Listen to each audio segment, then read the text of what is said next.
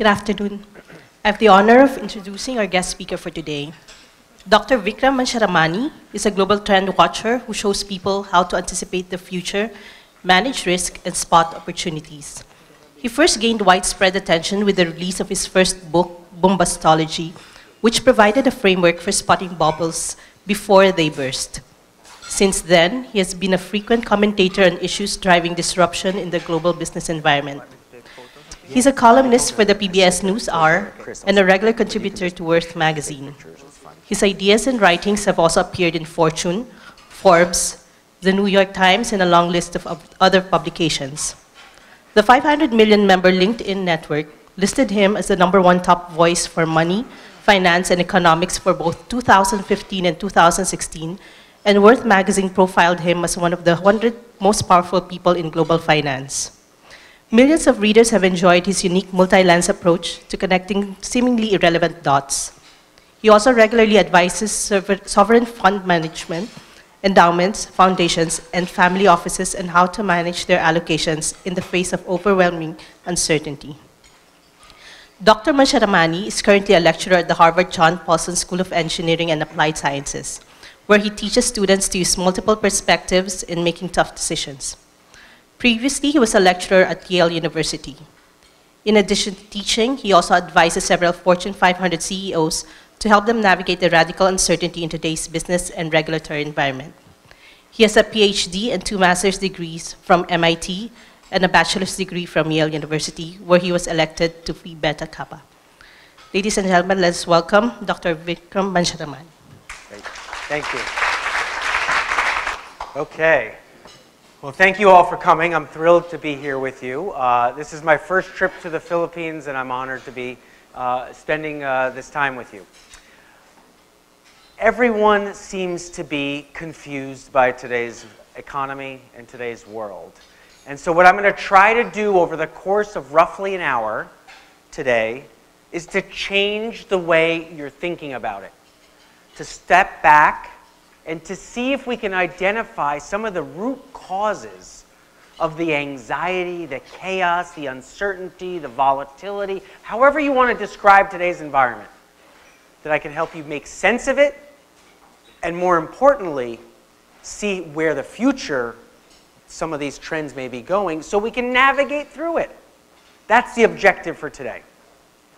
So, here's a crazy proposition that I'd like to make, which is all of the headlines that you read in the newspapers today, or that you hear on the TV shows, or that you even learn about from the different news sources, can be accounted for because of 4 key transitions that are underway in the world today. Meaning these 4 transitions explain all of these headlines. My goal is to always simplify things to their root causes. If we can understand the root causes, then we can understand what's going to transpire as they shift in the future. So, 4 key transitions. First one, not surprising, I would suspect, to anyone in this room, China. China underwent a credit-fueled investment boom, which has since bust. They overbuilt, and they built too much.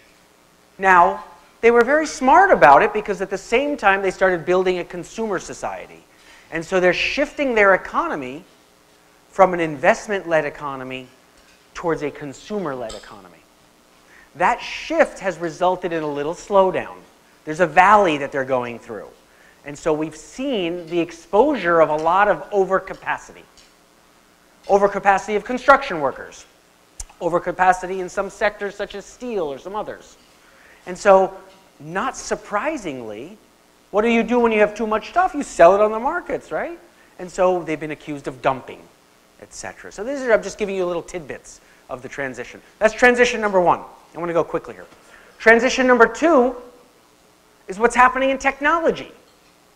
We're getting more output for the same or even fewer inputs, right? So we're getting more output. So what is that doing to the aggregate supply of the world, or aggregate demand side of things? It's increasing supply.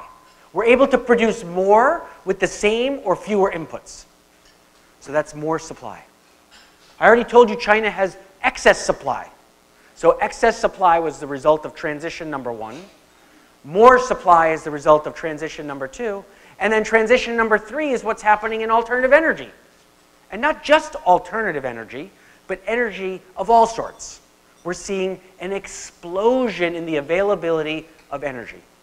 Mainly, it was initially started because of the fracking and shale boom in North America. That's spreading, by the way, globally as well. But also because of developments in alternative energy. We've seen the price of solar fall. We've gotten battery storage and power storage technologies improving. Wind makes sense now in some places. And that's, again, advancements in technology, so maybe it's the same thing. But it's more supply. That is the result of this, more supply. So 3 of the transitions I've already talked to you about, the result is excess supply, more supply, more supply. I'm talking about this in an aggregate global sense, sort of in a macroeconomic sense. Of course, anyone can debate me and say, well, hold on a second, Vikram. Over here, we have not enough supply. Okay, I understand. That's true. But I'm talking about on an aggregate global basis. Too much supply, too much supply, too much supply. And then what's happening with demand? Let's look at demographics, another key transition that's underway in the world today. The world's largest economies are aging. North America, Europe, going into Russia, into China's even going to plateau. Japan is getting older quickly. And so what do people do when they shift from earning money to living on a fixed income? They spend less. We know that. Okay, that's it. Those are the 4 key transitions the world has underway right now. And so this is less demand is transition 4. So if I give you these 4 dynamics, these 4 root causes to what's happening in the world today, you see that we have too much supply, supply, supply, and then less demand. So what do we think should happen with prices? If we put these pieces together, in an aggregate sense, we have deflation. Deflationary pressure. Right? By the way, I have to comment for just one moment here on this picture. I'm not a student of modern art, but they tell me modern art is something like this. So that's what they tell me. So this was a 6-story rubber ducky that was going around the world as modern art. And then it came to the Hong Kong harbor, and it sprung a leak. And I said, this is a perfect picture of deflation from China. It's literally deflating. Okay, anyway, so deflation is the cause of ills today. And if you think about the world I just described, too much supply of goods and services and output, and then not enough demand for that output.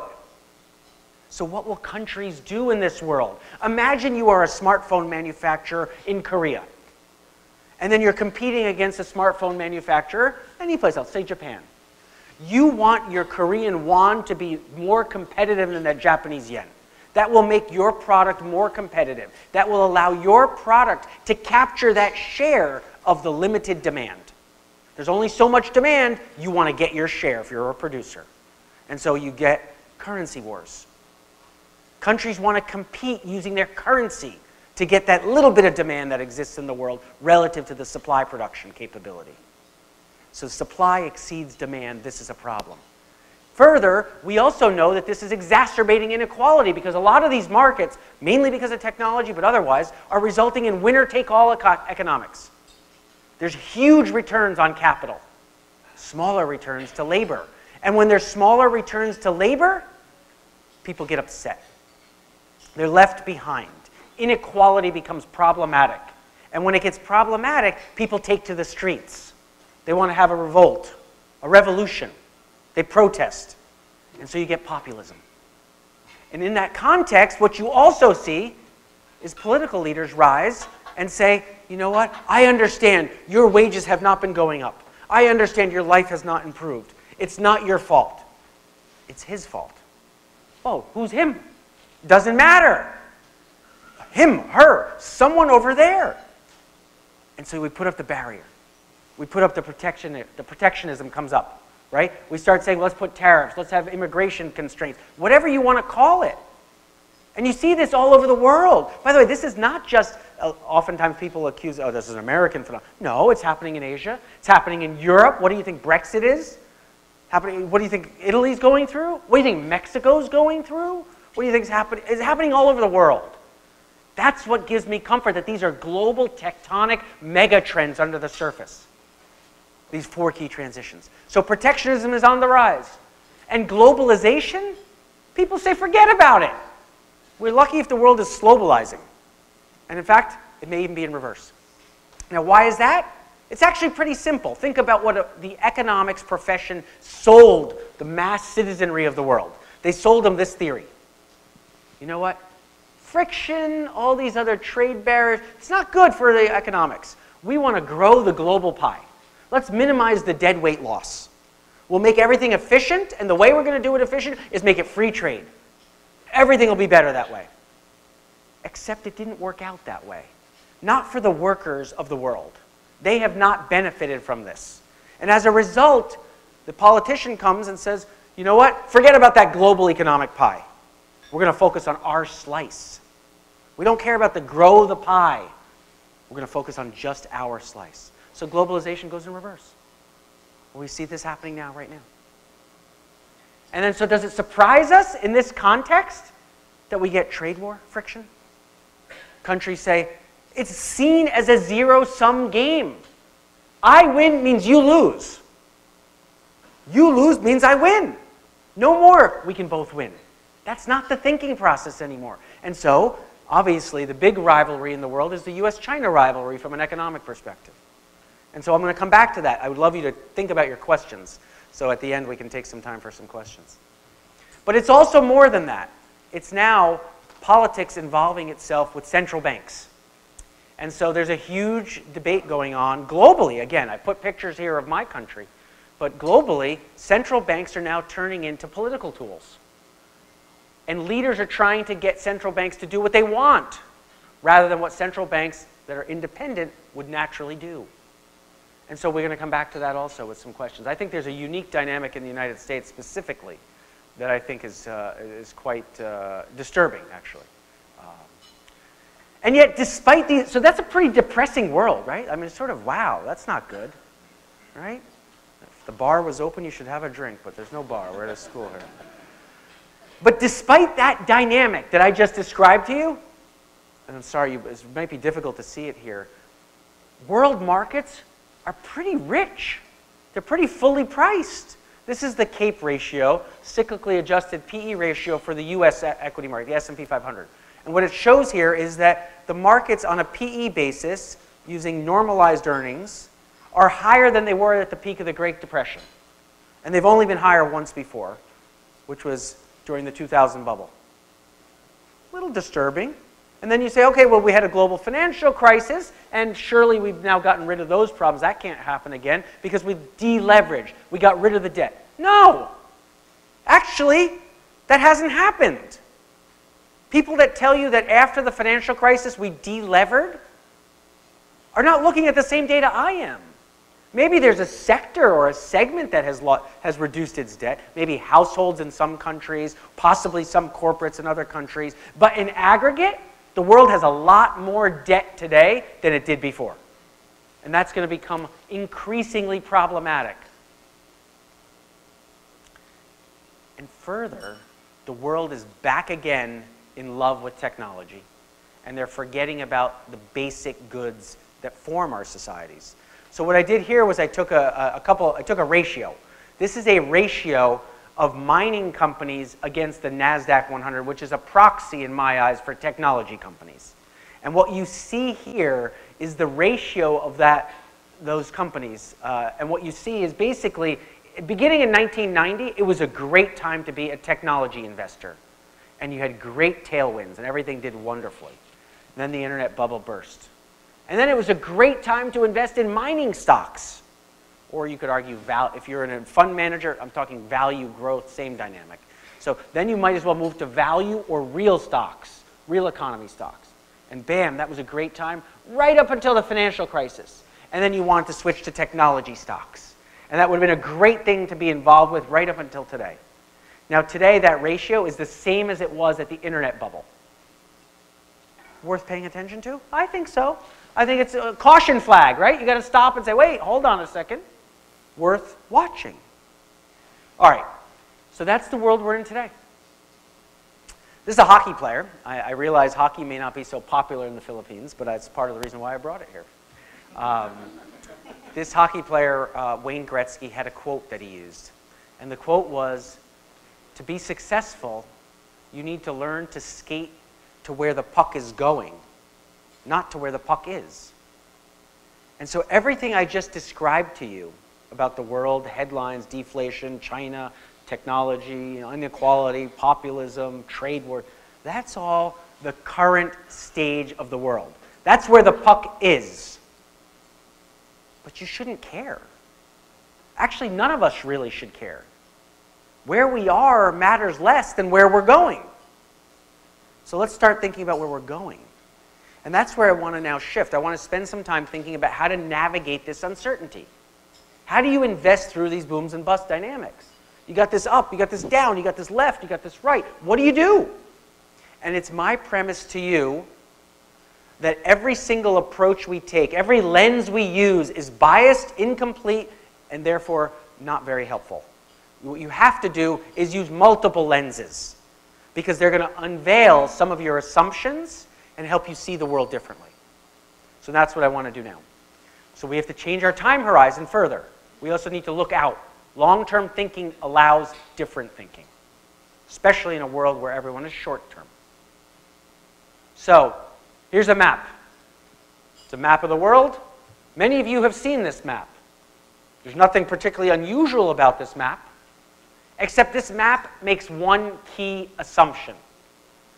It makes an assumption that the variable we all care about is land area. Now that may be interesting if you're in the farming profession or something like that, but that's, you could argue, only one of very many variables we should think about when we think about the world. Here's another view of the world. This is the world as seen through the eyes of an economist.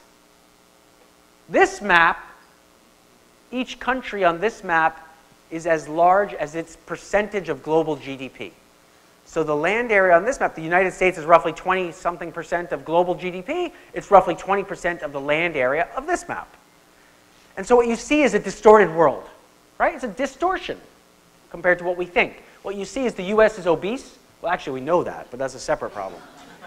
This is just the map. Europe is a little bit larger than life, and so is Japan. But again, that's just another way to view the world. There's other ways, too. We look at how much land there is. We look at how much economic activity. How about number of people? That's probably pretty important, too. Here's a different way to view the world. And when you see this, something that everyone in the Philippines and most people in Asia recognize, Asia's large. We know a lot. Asia has a large number of people, right? But it probably suggests that actually when you start thinking about the future future is Asian, right? Further, the other thing we can do with relative certainties, we can guesstimate where population growth is going to be. We have birth rates, we have mortality rates, we have fertility rates. We can sort of put this into models and guesstimate. And so the world is supposed to grow in population dramatically. Where? Where is this population growth? Not in the large economies, by the way. Excuse me. Sorry. Water bottle. Sorry. So when we look to see where the population growth is, what we see is it's happening in a very concentrated portions of the world. Virtually all the population growth on the planet in the next 35 to 40 years is taking place in South Asia and Africa. Now, that could be both a good thing or a bad thing, depending upon how you think about it. I'm going to suggest to you it's a really good thing. And here's why. That portion of the world that I've circled up here, those happen to be the world's fastest growing economies. By far. And the reason they're fast growing economies is they're leapfrogging. They don't need, technology is not disruptive there, it's empowering there. Imagine you're a farmer in Kenya who's never had access to a bank, no technology, no pricing information. You have your agricultural output and you sell it to the distributor who comes to collect it from you. What price do you get? Whatever he offers you. You don't have a choice, right? And then he sells it. And what do? You get whatever you bartered it for, because you don't have a bank account. Well, now, with a simple cell phone. M-Pesa is a service that allows them to get full transparency on market pricing, so they know what the price is in Nairobi, and they'll give a little discount to the guy to take it to Nairobi. But they're not going to give the guy a 90% discount. Suddenly, they can also store their value on the phone with electronic money. They don't need a bank. So suddenly, you're getting financial inclusion. So technology is helping. It's empowering. It's bringing more people into society, into the formalized society. And so this portion of the world where the population is growing is actually, not surprising, it's the fastest growing economic areas as well. And that, I suggest to you, is going to result in a consumer boom. This is a large middle class that will likely spend money on goods and services. And as they do, what we're talking about in the language of what I was suggesting earlier, I'm talking about an aggregate demand shock. This is exactly the medicine you would order for the sickness I described in part 1.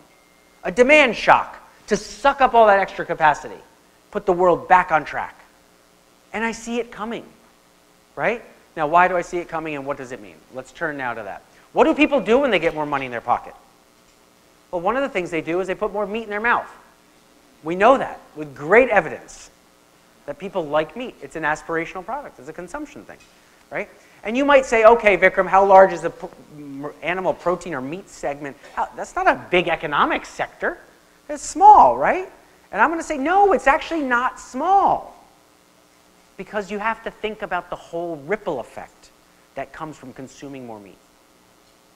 Because, of course, you are what you eat eats.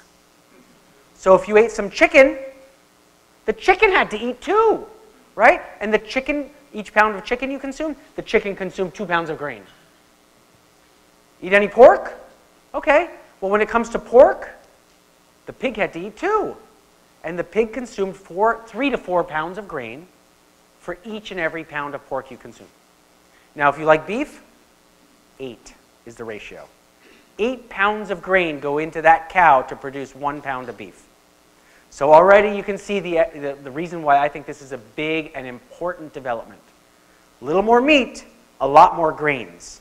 In fact, here, I'll even make it more understandable in a visceral sense. Imagine you have a family of 4 sitting around a table. They have 4 bowls of rice in front of them. 1 bowl of rice in front of everyone. Now, they have some extra money. They say, let's put some chicken on top of the rice. Imagine the equivalent. What I'm suggesting is now there are 3 bowls of rice in front of everyone, because 2 for the chicken is on top of the 1 of rice. So you've gone from 4 to 12 bowls on the table. Now imagine you go to pork, 20 bowls of rice on the table. Then you go to beef, 36 bowls of rice on the table. This is an exponential ripple. It's not just a linear ripple. This is an exponential impact. And it has big ramifications. By the way, sometimes people criticize me. They say, well, hold on a second. People don't, that's just a couple. What about fish? Well, it turns out fish is more efficient, right? 2 times. Salmon is under 2 times. But if you really want to get efficient, I'm sorry to give this to you while you have just eaten. It's delicious, yes. Yes, it can be delicious for some people. Yes, some people like it. Insects are the most efficient converters of carbohydrates to protein. And so, in fact, I just came from Bangkok. There's a restaurant there called Insects in the Backyard. And the whole menu, beetles, caterpillar, crickets, you name it. And it's a high-end restaurant. So I'm just saying this is something to think about. But of course, when I say you are what you eat eats, you have to keep pushing it. What do the grains need to eat? What do plants need? Plants need fertilizers. Plants need water. There's a whole bottleneck system on water we can talk about in the world. There's sort of sunlight, soil, but when it comes to the fertilizer ingredients, there's one that I want to highlight. There's 3 main ingredients for fertilizer: nitrogen, phosphorus, and potassium. There's plenty of nitrogen in the world. There's reasonable amount of potassium in the world. That's known as potash for rocks, mined in potash form. But phosphorus, water-soluble phosphorus, you mine it in a phosphate rock. 75% of the proven phosphate rock reserves on this planet are in Morocco. That means Morocco is going to be more powerful in the land of fertilizer and definitely, therefore, food than Saudi Arabia or OPEC ever was in the land of energy. Whoa, that's a big deal. It's worth thinking about. All right, so we're going to get Western diets, and the rest of the world will start eating like the Americans. By the way, if you're very careful, you notice it comes with medication, right? So you see the medication in the picture? So if you eat like that, you probably need medication. But that's just the family of 4 I was talking about. I talked to you about 4 going to 36 with the existing population. Now what happens when the population grows? Now we have a table of 4 going 4 to 36, but now we have more tables doing the same thing simultaneously. That's why I think we have an exponential on top of exponential trend, which is what gives me comfort that we have a demand shock coming. And that's why I think the consumer boom is likely. Let me show you again how it could be important. Well, first of all, actually, before we do that, let's talk about I was talking to you about there being too much supply, not enough demand. I'm telling you a demand shock is coming in protein I showed you. It's also being combated with, there's a supply shock also in a negative way.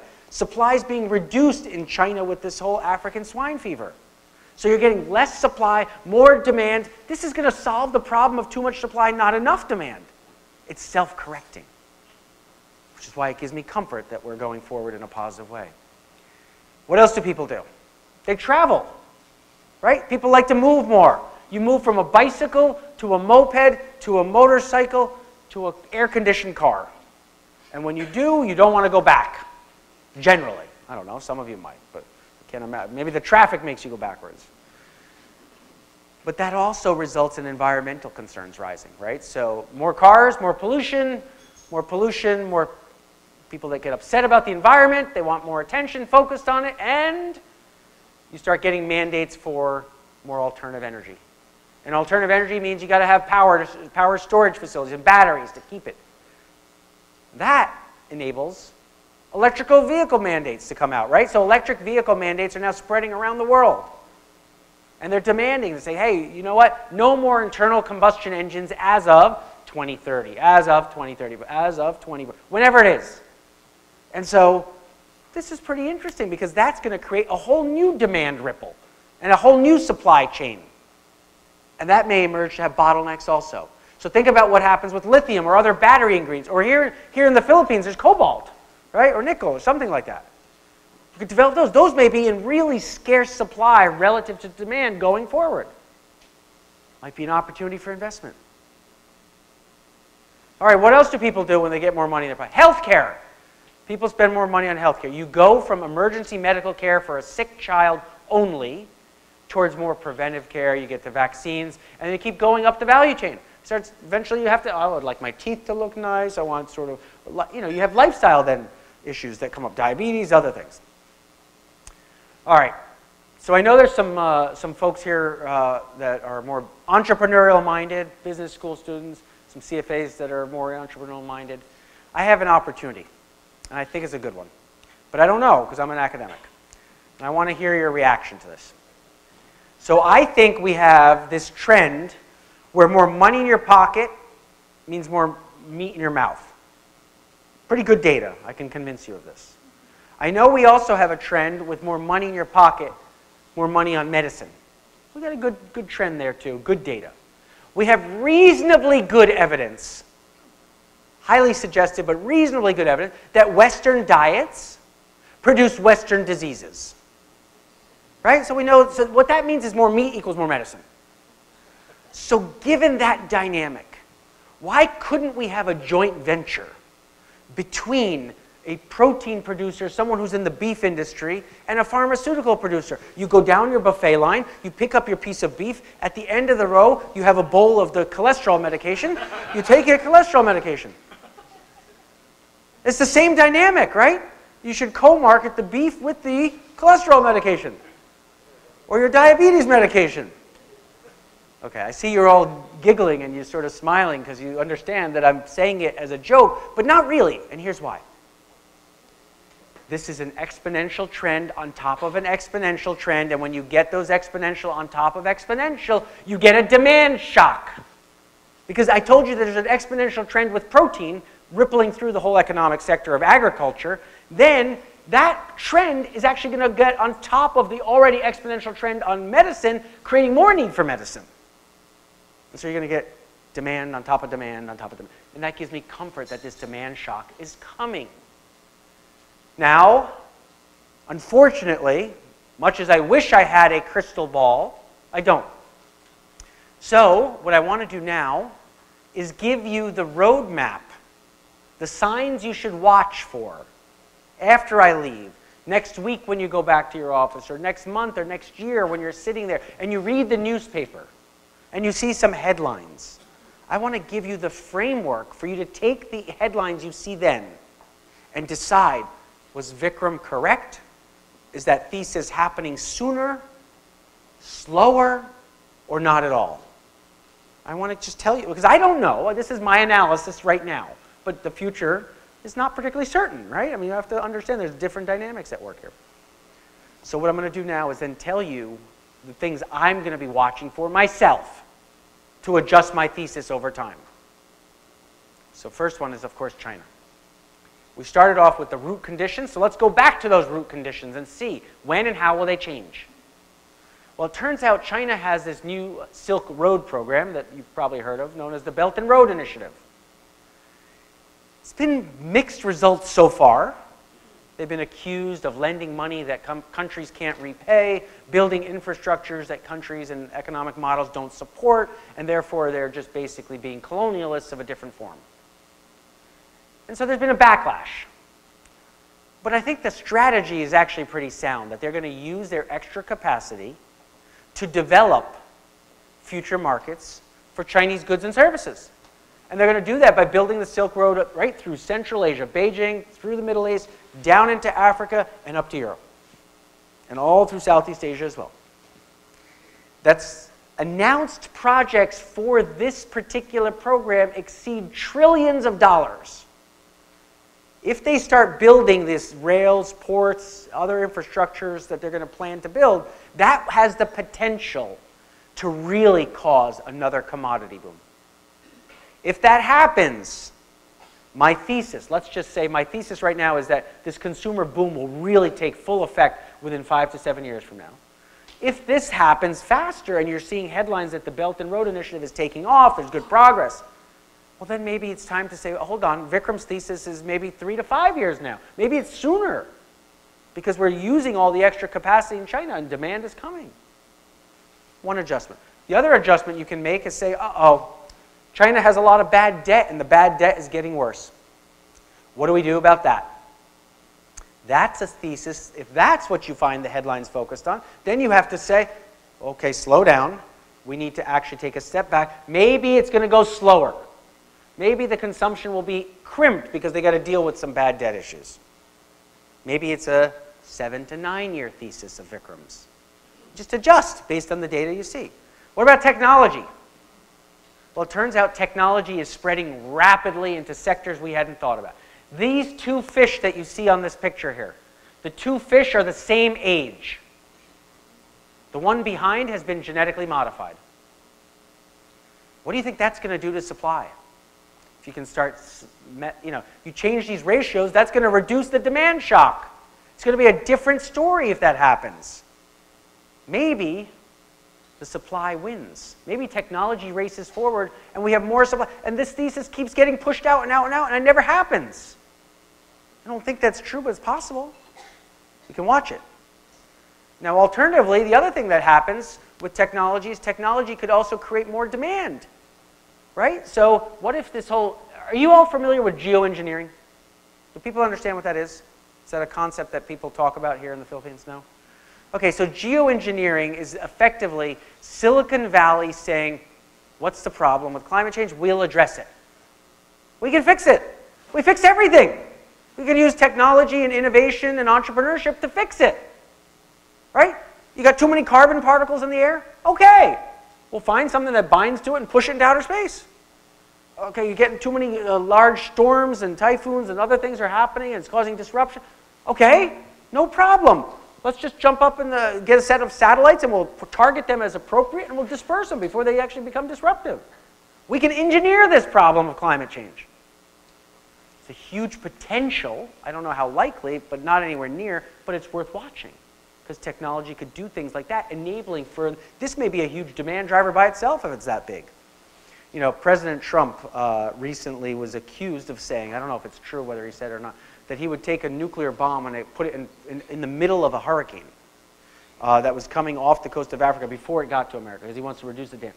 Okay, we can laugh about it, ha ha ha, he's using nuclear bombs in bad ways, agreed, but the concept of geoengineering is what he's getting at. And there's books, this is a book, The Planet Remade, written by an Economist magazine editor. This is coming. It's worth watching. All right, what about what's happening in alternative energy? I talked about energy. This is a picture of the Ivanpah solar field. It's in Nevada.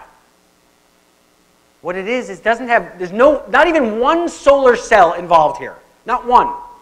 What they have are computer-controlled mirrors that turn with the sun to bounce the sun rays off, send it to that central glass tower, which has water in it, turns the water into steam. The steam turns the turbine. There's 3 of these towers in the desert. Each one is powering 60,000 homes worth of electricity. Not one solar cell is involved here, right? So we're innovating in different ways. More supply of energy is coming. That could be bad. That's a race. Remember, it's a race between supply and demand. That's what the basic race is. This is more supply. Now, if you're careful, you've read the slide and you notice it doesn't say alternative energy. This has to do with the fact that I share these slides with some of my students.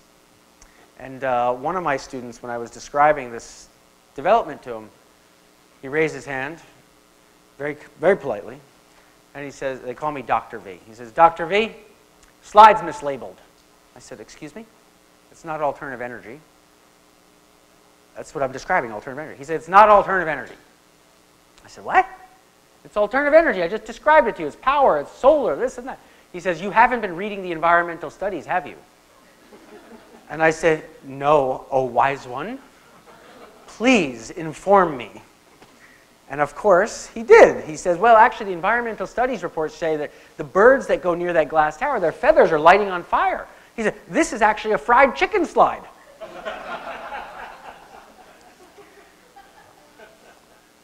I thanked him, and I said, that's great. I appreciate the input.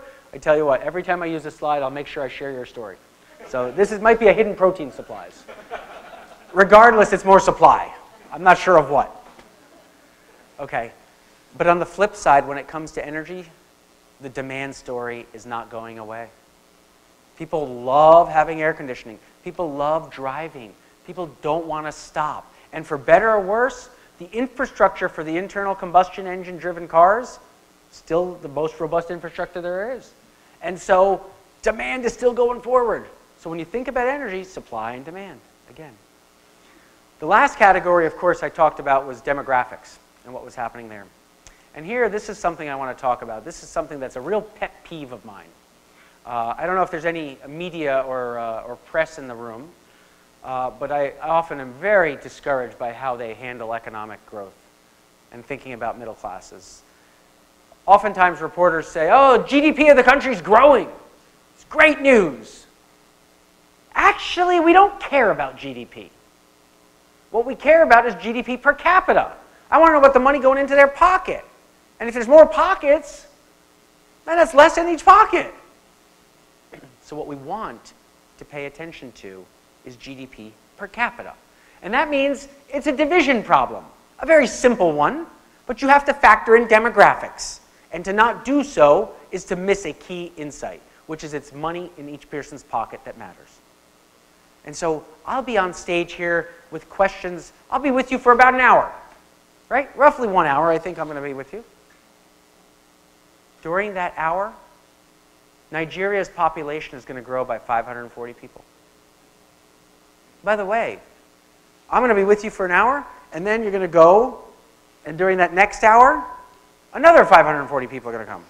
And during that next hour, another 540 people are going to come. And during that next hour, another 540 people. And then you may reach your destination if the traffic's okay. How about India?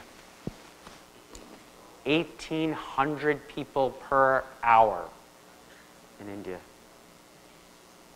Now they can have economic growth. It's great. But they got to create a lot of jobs too. Because India right now is adding 1 million people to its labor pool every month. Every month. So you got to create a lot of jobs. 1 million people per month. By the way, so I've done some work with the Indian, actually I talked at the CFA Society in India, among other things. While I was there, I met with some senior Indian government officials and regulators, and they're aware of these problems. I mean, this is not new to them. And so Prime Minister Modi says he has a plan to address this issue. And his plan is to make in India, is the campaign he started. They're going to bring global manufacturing to India to export for world markets. It's exactly the Chinese development plan. Except, I'm very skeptical. And here's why. India is not at the stage of development that China is. India is doing it 40 years or 50 years later than China did this strategy. And India, the unskilled, illiterate Indian farm worker now has to compete with robots. The unskilled, illiterate farm worker in China never had to. And so China, you took the farmer to the factory, you got productivity and the middle class. In India, you get the factories, but the farmers aren't needed to be employed there. And so this is a really big and controversial topic, one that I believe India may never develop a large middle class. China may have been the last country to escape that sort of low-income status by developing a middle class through industrialization. So what India needs to focus on instead, which as does Africa, is education. You need to get education affordable, distributed, and you got to upskill your people. Because that's their only hope. Anyway, the reason I bring that up while I'm here in the Philippines is, you know, given that fund flows affect the Philippine market dramatically as a member of the emerging markets, I think India's got some real issues, and that could in fact come home to roost and ripple in the form of fewer fund flows here. All right, so what do you do with this? Well, don't put your head in the sand like the ostrich. That's the message. I think what you can do is do what we're doing here. Use multiple lenses, connect the dots, triangulate some insights, and then say, hey, here's what this scenario says. This is what it'll mean. By the way, if we had more time, and what I do in my corporate consulting and advisory work is we do multiple scenarios. I only have time today to give you this one, right, which is the demand shock scenario. We can do another one, supply boom scenario, right? There's all different scenarios we can come up with. But I'm giving you one to illustrate the process. So let me give you an example of using multiple dots. One of the things I've done in my study of financial booms and busts is I've learned that skyscrapers are actually a wonderful sign to tell you when a bubble's about to burst. You say, huh? Skyscrapers? Yes, skyscrapers. And it works a charm. Look at this. These are buildings going back even to 1907, but let's start with the Singer Building. But we'll go to, in 1929, 3 towers competed for the world's tallest tower. The Sears Tower, 40 Wall Street, the Chrysler Building, and then the Empire State Building, and then we had the Great Depression. In 73 and 74, we had the World Trade Center and the Sears Tower, and then we had a decade of stagflation because of the oil price shocks. In 1997, the world's tallest tower came to this part of the world, in Malaysia, with the Petronas Towers. By the way, that was completed, and occupants moved in just as the world was starting to feel the Asian financial crisis. Ground zero before the Asian financial crisis. In 1999, Taipei 101 was starting to get built, home of the hardware side of the tech boom. And you had the internet bubble burst. And then in July 2007, within weeks of global equity markets peaking, the Burj Dubai, since been relabeled the Burj Khalifa, took the title of the world's tallest freestanding structure. And then we had the global financial crisis. So this works. This works as an indicator. I wish it didn't. But that's history, right? So this is a history lesson. More importantly is, what does it say about the future? Well, it turns out you can see where the world's tallest towers are. If you read all the newspapers, you do global news searches, this is what I do, the analysis I do, and you can see where they're going to be. And so usually announcements even tell you, even if they are failed projects. So before we go there, after 2007, after the Burj Dubai took the title, the next country that said they wanted the title was China. Not surprising, right? So the Burj Dubai took 6 years, $7 billion of money to construct, and they built it, and it was finally completed. China announced in 2012 that they were going to build Sky City. They said they would do it at a cost of under $1 billion. That's pretty impressive. And then they said they would do it in under 90 days. And you know what I said? I said, let's get one good typhoon before I go in it. I'm not going to go in it. I appreciate it that you built it quickly, but I'm just not trusting it. Let's make sure it's okay first before I go in it. You know, I'm going to make sure. Anyway, today they've stopped construction of it, and the foundation of Sky City, you see here in the picture, is being used as a fish farm. A tale of hubris and overconfidence gone wrong. Well, where are the world's tallest towers going to be? Last year, you could look it up, and this is where the world's tallest towers were going to be. You can see the Burj Dubai, or Burj Khalifa, right in the middle there. You don't need to the left of the Burj Khalifa is a tower being built in Suzhou, China. The Chinese wanted the title. They're going to get it, they say. Well, not so easy. Saudi Arabia decided to nudge the Jeddah Tower. 1 kilometer high, going straight up. 1 kilometer in the sky. Of course, as these plans came together, the residents of Dubai said, no way. That's our title. You can't take it from us. And they announced the Dubai Creek Tower. 1.3 kilometers high. Straight. That was last year. This is the problem. They've removed the Jeddah Tower. They've stopped construction. Uh-oh. A change in confidence level, a change of some issues there, maybe. It's worth watching. So why does this indicator work? This indicator works for 3 reasons. 1, all of these towers are built by developers hoping to attract tenants.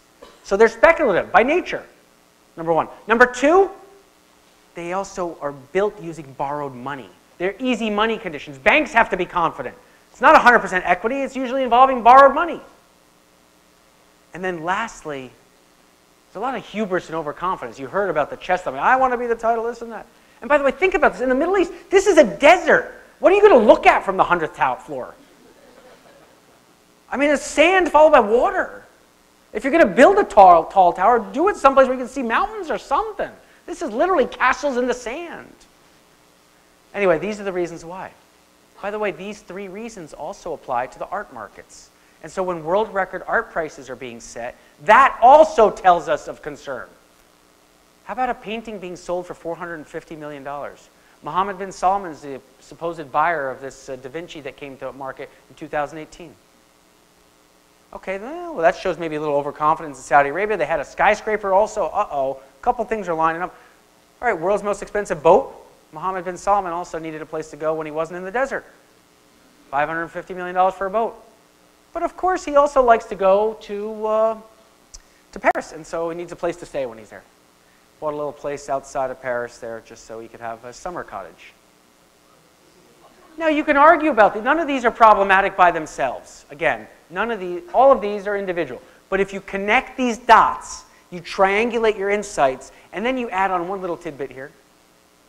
How about the fact that Saudi Arabian defense spending is surging at the same time? Whoa. Does this have to do with the fact that the geopolitics of the energy markets are shifting? Does this have to do with alternative energy, fracking, and other dynamics that are keeping prices low? Does this have to do with instability forthcoming in the Middle East? Is there overconfidence, and now they're starting to get real military space? And by the way, we've got some tensions building with Iran. Oh, by the way, we're capturing tankers. Oh, by the way, we're blowing up tankers also. This is really concerning, right? So this is something I'm showing you is a way to utilize the framework of connecting dots, spotting uncertainty, before it really spikes. So what does this mean for things that most of us investor types like to think about? What does it mean if you're managing money? What does it mean if you're a CFA type trying to wander your way through these boom and bust dynamics? Here's what it means. Actually, I'm going to ask a question, since there are CFA types. Does anyone know who this picture is? Does anyone know? I don't think they put pictures on the CFA exam, but not yet. I'll convince them yet. This is a picture of Hyman Minsky. Hyman Minsky was an economist. He wrote about credit cycles, this and that. And he had one key insight, which is broader than credit cycles, and I think is highly relevant today. His one key insight was stability itself generates instability. The longer you're stable, the more comfortable you are taking more risk. The longer you're stable, you take more risk. The longer you're stable, you take more risk. And that potentially leads to more instability when the catalyst comes, right? So that could be a real threat to your world if you don't think about it that way. It could be an opportunity if you're thinking about it. Because fundamentally what I'm getting at is nonlinear change. Imagine it this way. What happens to an avalanche or a landslide? I mean, we can use lots of analogies. What causes it? People often say, we don't know. Because what it is a series of little changes, none of which is independently important. And in aggregate causes a massive shift. So you get a little change, nothing happens. A little change, nothing happens. A little change, nothing happens. A little change, nothing. People are used to it. Nothing's going to happen. A little change, the world changed. What happened? What happened? It was an accumulation of little changes. That's what causes avalanches. That's what causes landslides. That's what causes all sorts of things unexpectedly. I think we're on the verge of that with financial markets. One catalyst could be money and the price thereof, right? So now it may be going down, but when money goes up in price, sorry, this is the US rate. I apologize for being so American-centric, but tends to affect global flows a lot more than other currencies do. But fundamentally what you see here, if you look closely at that federal funds rate, is that as the Fed raises rates, usually it plateaus, stops, and then it starts coming down. There's usually always a dark gray bar once that happens. A dark gray bar is usually a recession. I mean, it is a recession on these maps. So this is suggesting we may be heading towards a recession. Is it possible that you raise 25 basis points, nothing happens? Another 25 basis points, nothing happens. Another 25 basis points, nothing happens. Another 25 basis points, the world just changed. Yes, that's a possibility. And in fact, I think that may be not just a possibility, but a probability here. All right, what about climate change? Same thing. Small changes, nothing happens. Small changes, nothing happens. Small change, nothing happens. Big, small change, huge changes happen. Is that possible too? Yeah, I think so. I was just in Australia. I saw the drought, half the farmland being suffering drought conditions. Thailand, same thing. I mean, places are drowning or dry. Conditions are spreading like that. The United States, the farmland was had droughts many years ago. Today, flooded. Too much moisture. Actually, let me share this one story with you. So I'm invited often to give talks. Sometimes I get invitations from elementary schools, which I love to do. I have 2 young kids, and so one elementary school in Boston invited me to come talk to the children about climate change. I said, great, how old? They said, roughly 7 years old. I said, great, I'm going to prepare my talk, make sure get some pictures, the nice pictures. We'll just, not really a talk, I'll just have a conversation with them. So I get prepared, I go. I'm about to start, and there's probably 10, 12, maybe 15 kids about 7, 8 years old. I haven't said a word. Hands are up. I love the enthusiasm. My hands, raise your hands. And so right away I get there, and they raise their hand. Right away, asking questions. And I said, yes, I haven't said anything. What's your question? And the little boy says to me, my father is saving the climate. He's stopping climate change. He's helping the environment. I said, oh, really? Of course, I'm in Boston. I think maybe his father's a professor at MIT. Maybe he's got a startup he's captured. Maybe he's doing geoengineering. Maybe he's doing something, right? Sort of really interesting. I said, okay, well, what does your father do? He says, my dad drives a Tesla. I laughed also. And I said, oh, is that so? I'm sorry, I don't understand. How is that saving the environment? And he says, oh, you don't know. Let me tell you. And so he says, actually, we don't put the dead dinosaurs in our car the way you do in your car. We don't have the dirty fumes coming out the back that make the air so toxic. We are clean. I was like, oh, that's wonderful. How is it that you get the car filled up? He says, oh, it's electric. Gets electricity. That's how it runs.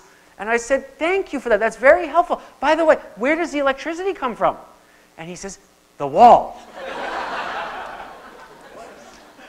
He says, the wall, right? And now it's funny when it's a 7-year-old. It's not funny when it's your political leader, right?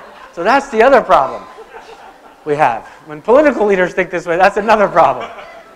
I didn't have the heart. I really didn't have the heart to tell the poor child. I said, listen, the fact is, it's coming from a hydrocarbon-fired power plant, right?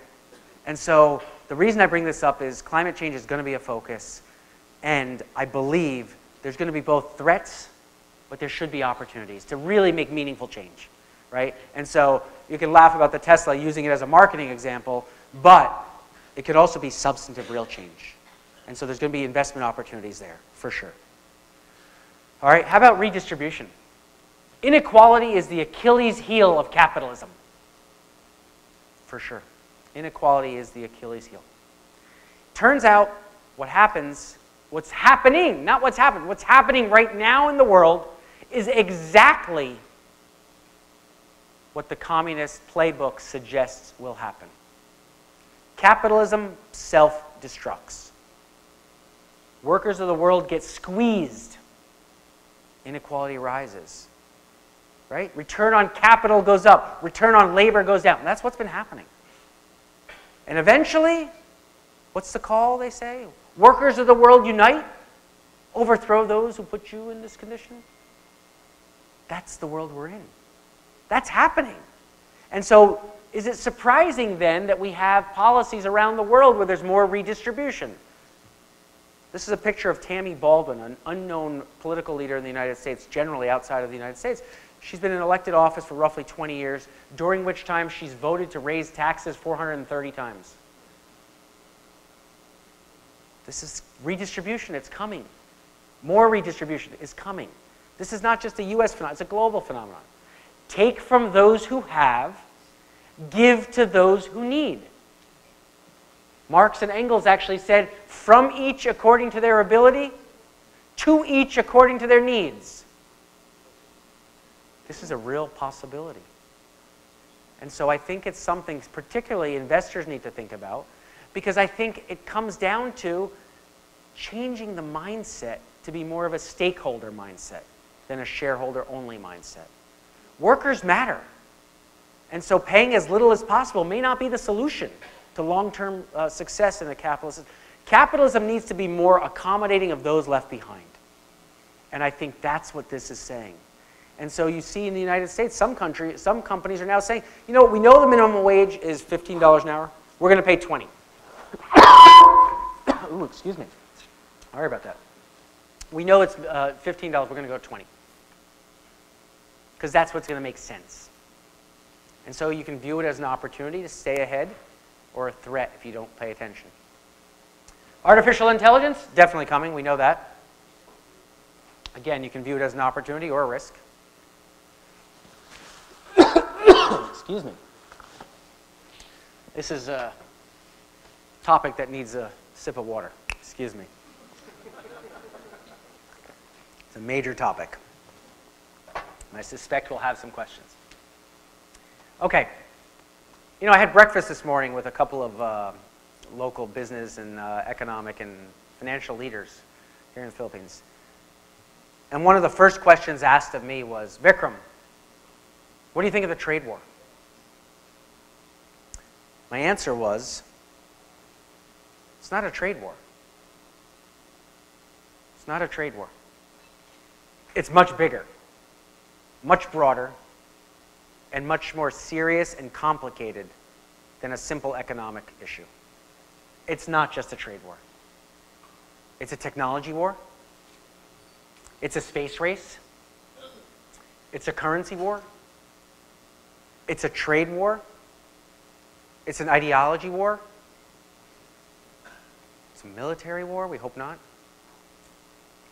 This is great power rivalry, is what this is.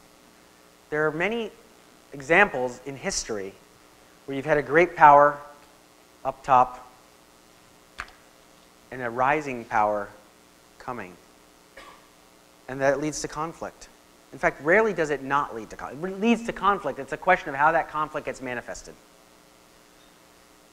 One likes to believe it can be done peacefully, and hopefully economic integration and other issues force that outcome. But that's actually a rarity in history. More often than not, it results in some form of physical conflict as well.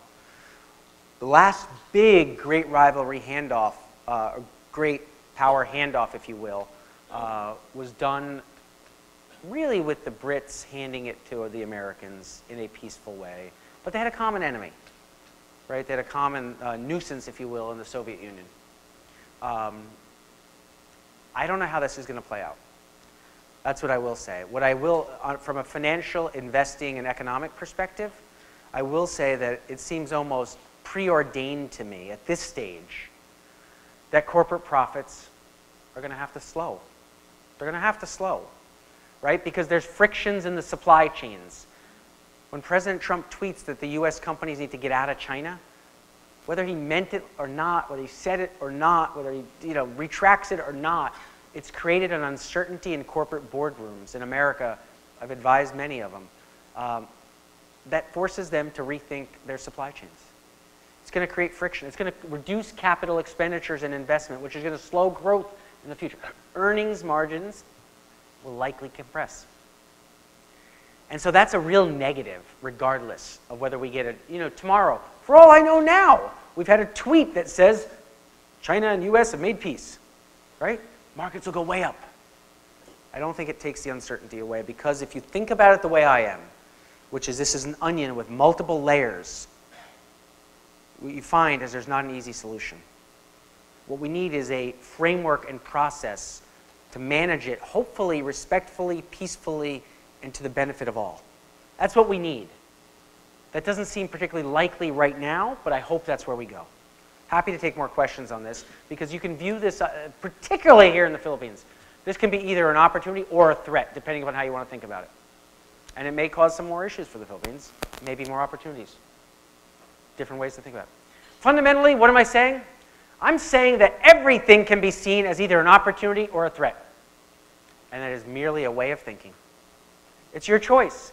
You can choose to think from a threat perspective, and if you do, by the way, no one would blame you in your business, because you'd be focused on the local dynamics. You say, oh my goodness, we got these issues here, short-term issues. Oh my God, the trade war is making us vulnerable. Let's get defensive.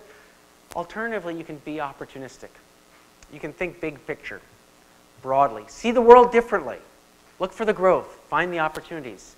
And I think that's the right way to go. Because I think if you have the ability to look through the noise, there is actually this demand shock coming. And that's a really positive outlook. There's risks along the way, but nonetheless, I think that's the right way to go. So, those are my organized comments for today, the slides I prepared for you. A couple things in closing before I turn to questions. Number one, this is my contact information. I'm on Twitter. You can feel free to connect with me there. I prefer people connect and follow me on LinkedIn as well. On my LinkedIn profile, actually, there are somewhere between 800 and 1,000 word articles on every single slide I've just put up here. So if you want more information, you want to learn more, you want to read more, go to my LinkedIn profile and look through the posts. There's 115, 120 articles that I've written there. They're all there. They're all publicly available and for free. So you can go there and you'll get them. I'd love your thoughts, reactions. If you like them, I'd love to hear that you liked it or found it useful. So those are my organized comments, and that's where you can get more information. But otherwise, thank you for taking the time to listen to me.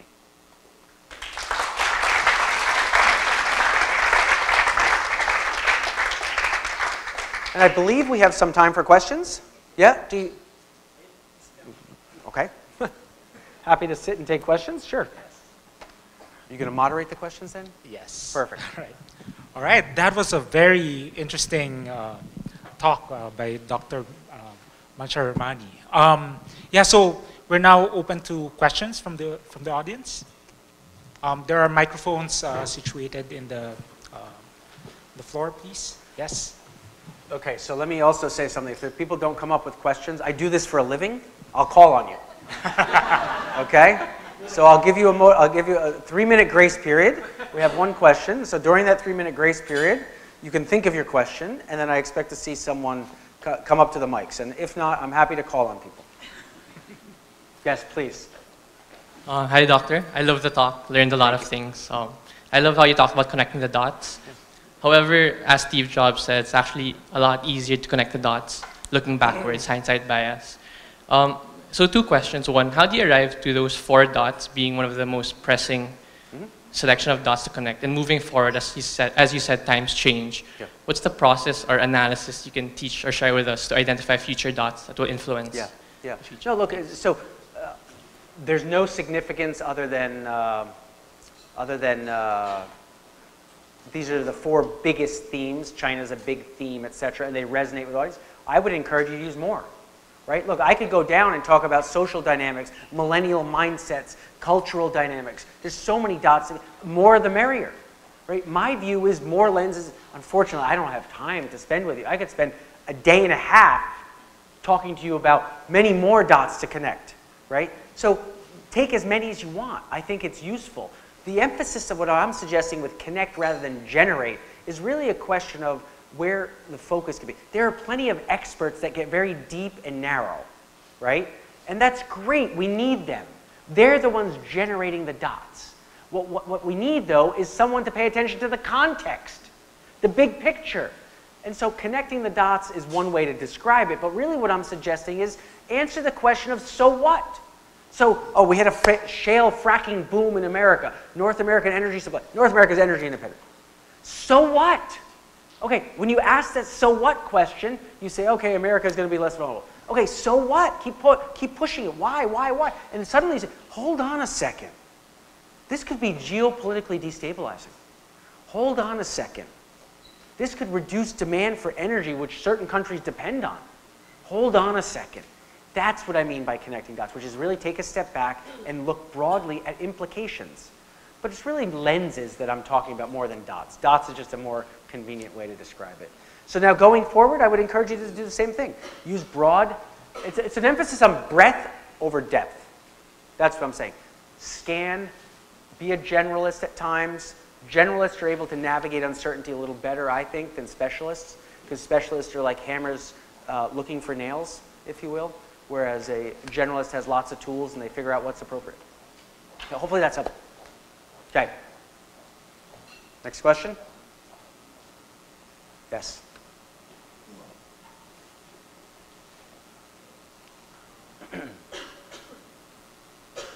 Thank you very much for a very interesting presentation. Thank you. Since I'm part of the baby boomer generation, what resonated with me was your thesis about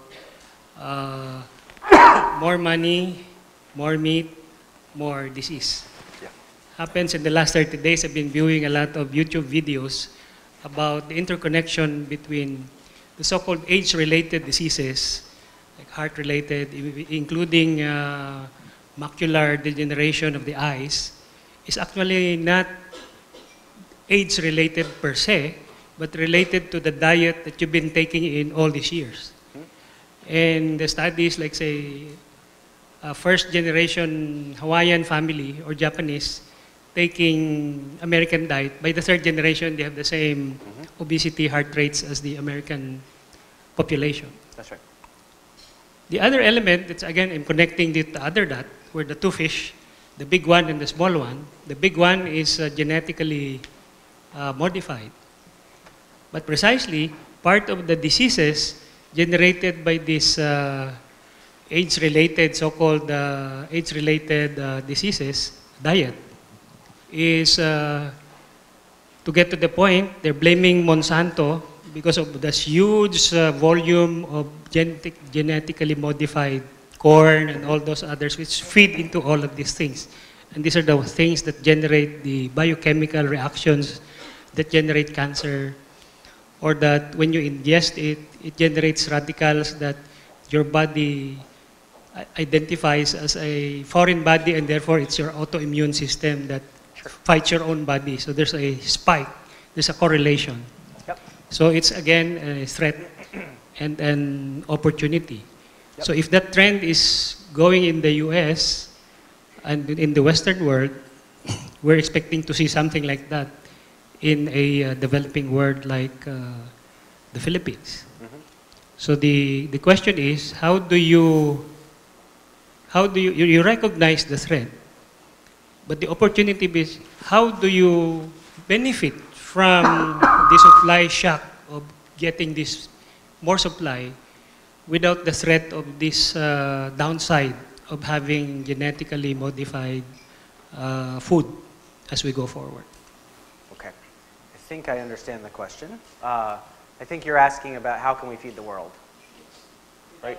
How can we feed the world without the real downside of genetic modification because it has other health-related issues?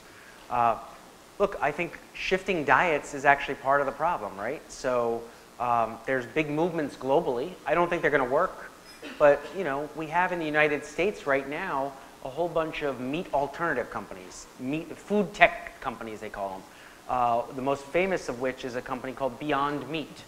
And so they're taking pea protein and they make it look like meat, they make it sizzle like meat, but it's not meat. And if you do that, you're just changing diets in a different way. The environmental impact of a Beyond Meat burger is minuscule compared to a real beef burger, right? So you can shift diets, this is one thing. Second thing is just to educate people to understand the choices they're making. I think most people don't realize that a cow has 8 times the grain, right? It's an inefficient use of. You can have people eating the bugs. That's going to save the environment. Really? When you think about it, these are the things that sort of, it's actually more natural, right? In this way. So I think there's different things you can do to shift diets and improve this. But, you know, fundamentally the other thing I would say it's really important and people, from an investment perspective, I think is a big opportunity. We waste a lot of food. We waste a lot of food. So on this planet today, we produce roughly 3,000 calories per person per day. That's more than enough for everybody to eat. More than enough. The problem is, there's probably 1 billion people who go hungry, and there's 1 billion people who waste a lot. If we could move it around or not let waste happen, and then there's spoilage. So refrigerated distribution chains could be improved, particularly in Africa and some other emerging markets. That'll keep food from spoiling. That's a big investment opportunity, I think, given these trends. And then also, you could have less waste by having smaller portion sizes. You know, just we can eat less, all of us, probably. And, or there should be less stigma to go to the buffet 6 times. I take 1 piece. Okay, I finished it. Let me have another one. Okay. As opposed to take 5 pieces and eat 3. So, anyway, those are a couple answers. Should I call on one person? Can we call on one person? Yes, please. Oh, savior. The rest of the audience was anxious. Hey Vikram, thanks a lot. It was a fantastic session. And my question to you is, you know, you're from US. Yep. You are in Philippines right now. You talk about US-China rivalry. We talk about the South China Sea. Yep. You know, the $1 trillion crude oil over there. If it comes to Philippines, then definitely Philippines will become a developed country. I think so. Yep. And if it goes to China, then it will become, you know, more than $20 trillion economy. What's your take on that? On the South China Sea specifically? Yeah. So I'm not an expert in the South China Sea, but what I do know is you got a situation where you have, what, 6, 7 nations claiming certain parts of it. It's a political mess. I think what's likely to happen is it will turn into be, it has to be politically negotiated. And I think military might will come into play. And so here's another way I could describe the situation to you as one possible scenario. I don't think this is likely or unlikely. I'm not putting any probability on it. But you can imagine a scenario where my president, President Trump, says, okay, you guys in the Philippines, we love you, we've been happy with you, good partners, allies, it's great. We need you to cut ties with China. You pick a side now. You know, he's like almost like a playground. This is how it works. You know, are you on my team or their team? Whose team are you on? You on our team? Okay. If you want to pick America, we're going to give you military protection. We're going to be there. We'll help defend your claims in the South China Sea. We're on your side. but stop trading with them. You're part of our ecosystem now. Alternatively, that makes the choice for the Philippines. Again, I don't know if this is likely or unlikely. This is me just thinking out loud. Don't suggest this is likely. I don't want anyone to report. Dr. Mansharamani said China's... No, I'm not saying that. What I am saying is this is a scenario you can think about. And if that was forced, I ask you, you all are here as in the Philippines, which side do you pick? Do you pick the economic loyalty? Then you're not getting that $20 trillion. You pick that side, you know where the South China Sea, that's going there. It's China. What are you going to do? By the way, you could do the same analysis. I could do the same analysis to Australia. Right? You do the same analysis. Australia, great ally, loyal partner, political, military connections with the United States, wonderful ally. Pick a side. And this world is increasingly becoming polarized to the point where, what happened during the Cold War? You were on a side. You had to get on one side or the other. I mean, unless Switzerland tried not to be, right? You could get, that's probably a bigger issue. The South China Sea may be a flashpoint that gets answered by the answering of that bigger issue. So anyway, I hope that's helpful. Again, I don't have unique insight, just me thinking out loud with you. So. Any more questions from the audience? Actually, Dr. V, I have a question. Perfect. Right. So, right, human evolution, right? We're supposed to like develop into a better version of ourselves, right?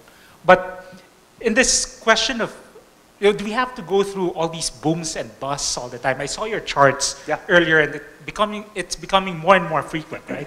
All these peaks and valleys, and you know the frequency of it, right? They're becoming more and more frequent. Isn't it that humans are supposed to evolve, and how do you, is it a situation where eventually this will all die down, and is there hope that there won't be any booms and busts down the road?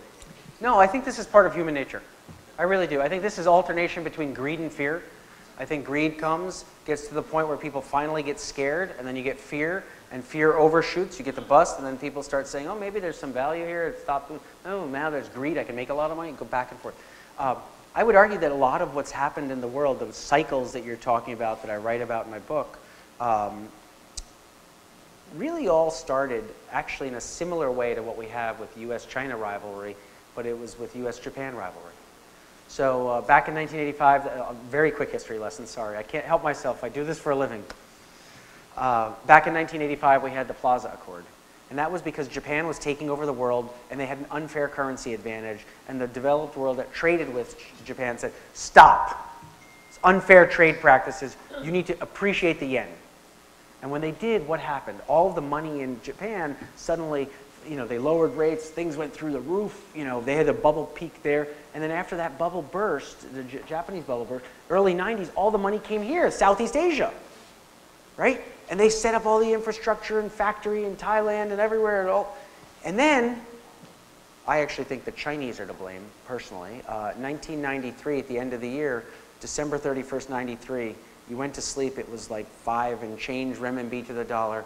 January 1st, 1994, it was 8 renminbi to the dollar. They devalued by 50% overnight.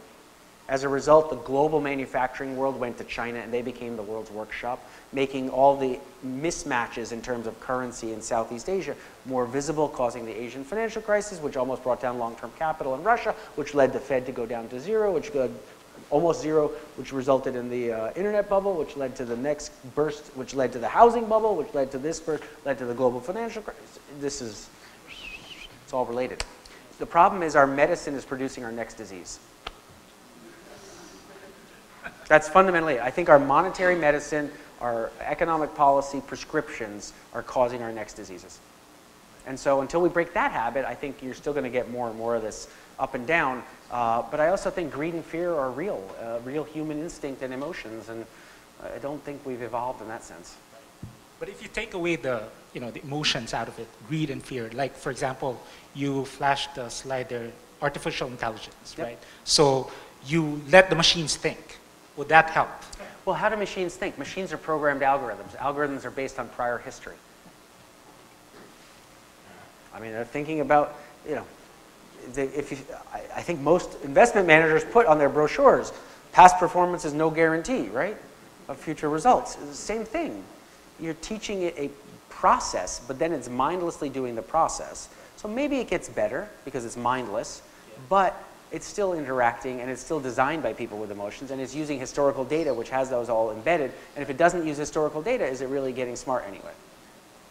There you go. So anyway, it's unclear yet. It might make it less, but made it more. Anyway. Right. Any more questions? All right. Great. So thank you. I guess with that, we thank Dr. Vikram for spending this time with us.